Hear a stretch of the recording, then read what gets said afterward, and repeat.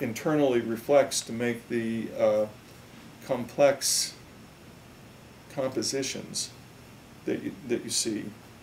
So in knowing that, you know, when you look at sunflower, there are certain optical things that happen. The top of the piece is a concavity, and so when you look at something through a curving lens like that, it reduces the image, you know, the piece. When you look at something that's bowing outward, if you had a lens that was bowed like this, it would expand the, you know, it would magnify the image. So that piece, when you take it apart from a kind of a lens point of view, it has a concavity in it, which is a parabola. It's a slice of a sphere, you know, right, that reduces the image in it. You look through the lip rim of it, which is actually a big bow, you know, like an outward bow toward you, not an inward bow away from you, outward bow, and everything is magnified, you know, like crazy in it. And then when you look on the, you know, I look at the form of that piece kind of like a diamond that has a pavilion, you know, and a girdle around the center of it. And if you look on the bottom side of the pavilion, you're actually looking up at the reflection of the sunflower off of the interior of that concavity. So, you know, what you see there is another sunflower turned upside down, because the reflection of the actual decoration, which is about this big, is being reflected off of that bowl up there, but you're seeing it through here, you know, through the side of it. Which is why it looks so different when you start at the top and kneel down and look up and down. Yeah. You know, while, you know, I know you guys are not supposed to bend the rules, but maybe if you ask a guard or a curator or something to walk around it, like get up really close to it. See, you know, we have the stanchions around it, and unfortunately it's not displayed well. There's square stanchions. You can't walk around it in a circle and keep your distance at the same, because you have to walk around a square trying to make a circle. Doesn't work. So I'm trying to bend the people here to make a round, you know, like a round barrier that's look closer to it, so you can kind of, you know, peer down in it and walk around it. But it spins inside counter to where you're to where you're walking. It's dizzying when you can walk up and enjoy it. From a distance, it's impressive, but when you walk up and you look at the optics in it, it's like, whoa, and it's a whole nother level. But that's how that works. And so you know, the big. Can you imagine a big round, thick boule? It's a French word for ball. You know, it's been, you know, come down through the, you know, history, meaning a big thick wafer, like a cake would be a boule, you know, cake shape. And then imagine that there's only a sweet spot within that. You know, it might be a little higher or a little bit lower or a little off center, and then you have to carve away everything else that's not that, you know, that perfect piece. That's what you first do. So wire sawing it. You have to first grind and polish the whole thing and test polish it and run a high intensity light beam through it, you know, and analyze it, you know, like literally in a grid, just running it through in a dark room.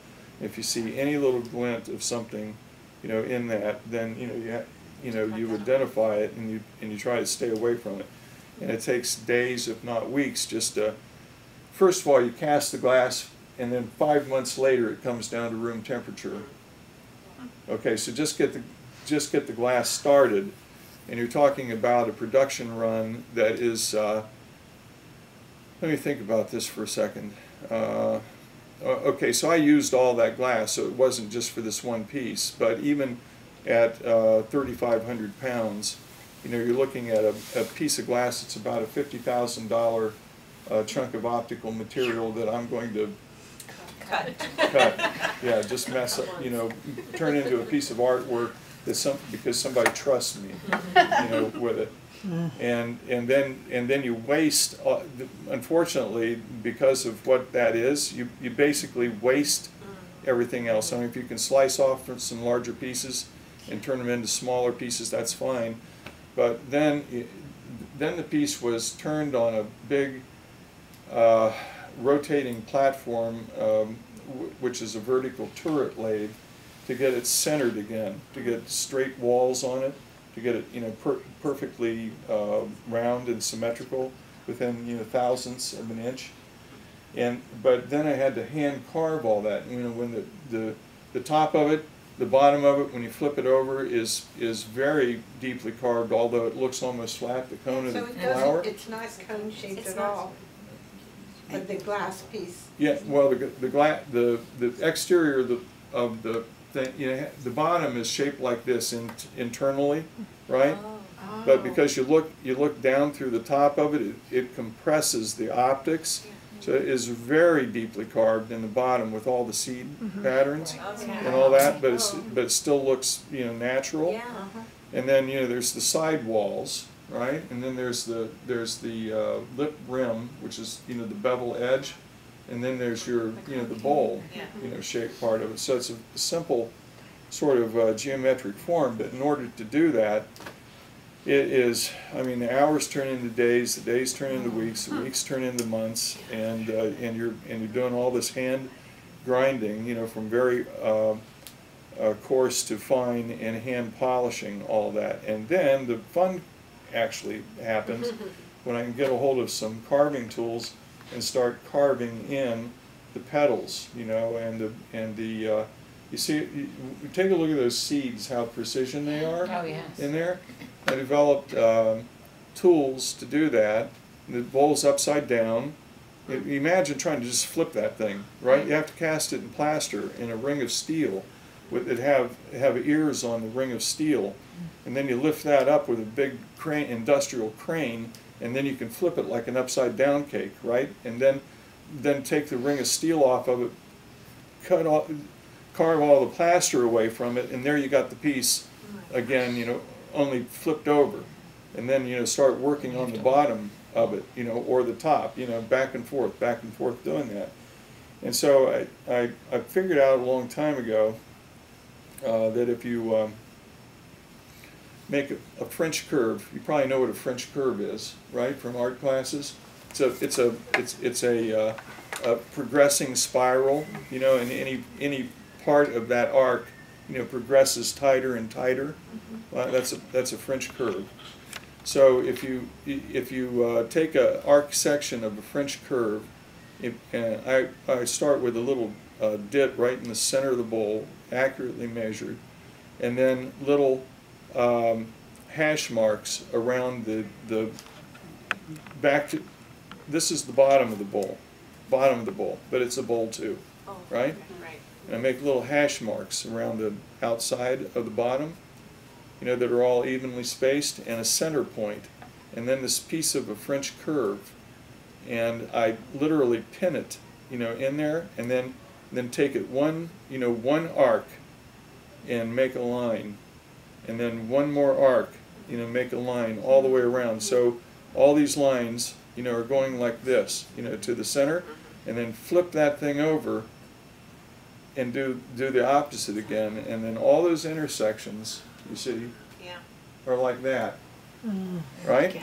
And in those intersections is where they were all hand carved to make those seeds, you know, punched in there. And I'm not sure exactly on that one how many there are. There's over 3,000, you know, seeds in that, and it takes a long time to do that. I have photos and some video of that process, you know, going on, but it's literally a few months worth of carving all the petals and all that, and then, you know, then the fun part is that you have to, in order what you're doing from the other side, you can't work on the top. You know, it's upside down, so you're working on the bowl upside down, but you can't see what's going on from the interior. And that's what's important. So I had to make a big rolling table that was covered with rubber with a big hole in it. And now the top rim of the bowl, you know, back to the, you know, the bowl shape, right? There's a top rim. That top rim fit over the top of that hole in the table. And then I got a mechanic's dolly, and I would, you know, sit on the mechanic's dolly, you know, lean back. You know what a mechanic's dolly is? You know, you roll in under a car, you know, on a little, you know, little dolly. Roll in under it, look up, see what I was doing, roll back out, do some more. You know, stand up, do some more. You know, get down, roll back under it, look up, you know, and just, you know, keep doing that day after day after day until, you know, you work the decoration. You know, you get the colors right, all the things that are in that. When you look at it, it's pretty intricate. It's oil painted. It's an oil based. It's a MSA, what they call mineral spirit acrylic base. It's a hybrid paint made by Golden, and it's a super paint that's in that. And then it was gilded with 24 karat gold and then varnished like a fine painting again, you know, on the outside where the gilding is on it. And the beauty of that piece, I won't be around, and none of us will be, to prove what I'm about to tell you, but that's a high lead piece of glass, and it by definition absorbs high energy rays. Everything from gamma rays, I mean, if there was a nuclear explosion, the gamma rays would not hit the decoration on that piece, because they would be blocked and absorbed by the glass itself before they hit it. They wouldn't wash it out, you know, the color, you know, or destroy it, and thus all the way down to the visual range, which is pretty safe for color, but that original glass was made for two purposes. One was for optics, and the other was for absorbing radiation, you know, high energy radiation. So the color that is slapped on the bottom side of the bowl, the color that you see is protected by virtue of the fact that the glass precedes it, it's in front of it, right? And then that's backed up with the, you know, the gold and varnishes, you know, behind it. So the actual surface that you see is never going to deteriorate. It's not going to fade or do anything. It'll be around for a very long time, as you know, as long as war and other things don't, you know, waste it. That thing will be just as vibrant for, like, you know, maybe ever. Where does it go from here? Stays here, hopefully. That's what We I was would love hoping that. you'd say. Exactly. Well, you know, this is probably not discreet of me to say, but my hope is that there can be enough enthusiasm generated to procure that for the That'd permanent be great. collection. Oh, we'd love to have it. I'd love it to be here. Kids love it. So how did it get here? That's, In a truck, No, I mean, what was the process to get it to Columbus? Did you intend it to be a museum piece when you made it? the other three are owned by very well-to-do individuals, you know, extremely well-to-do individuals, and they'll probably wind up in museums, you know, someday. But I really would like that seed planted here, you know, because of my roots. Boy, would we like to have it. You know, so it's a legacy piece. There are a few, you know, but that's a piece that's not going to be duplicated. You're not just going to walk into some art gallery someplace anywhere in the world and see something similar to that. That's a you know, pretty ambitious, you know, project. And so and Schot's no longer doing it. I don't know anybody that can do it, you know, other than Schott. I mean, if somebody paid them millions of dollars to turn on their furnaces and to make some more glass like that, and they got all the, you know, king's horses and all the king's men and all the technicians to figure it out, And to try to replicate something like that, I suppose theoretically it could be done. Practically, never going to happen. I've seen another piece of yours, big blue, sort of circular piece, very, was it hot gallery? Mm-hmm. Was that the same sort of process? Maybe an egg, or was it the ginkgo leaf? No, it was the egg. Yeah, that's Was that same sort of blue moon. Yeah, it had the moon carved in the bottom of it. You can see it. Yeah. same sort of technical process for that? Yeah. Mm-hmm. Yeah. That's not as heavy. Mm-mm. How much did you say that sunflower Yeah, weighed? 1108 or no, 1085. I'm sorry, 1085. Yeah. So they were reinforcing the floor this morning before they moved it because it's too heavy for the floor. Yeah. in that Well, the gallery. stand itself is another 300 and some pounds, so you're putting about 1,400 pounds of weight on some rollers, you know, and so you have to. We slightly impressed the oak floor, and you know how hard oak is in the first gallery. Oh my gosh. Yeah, and everybody's like, you know, Ew. like this, so we had to lay tracks, you know, all the way to where it is.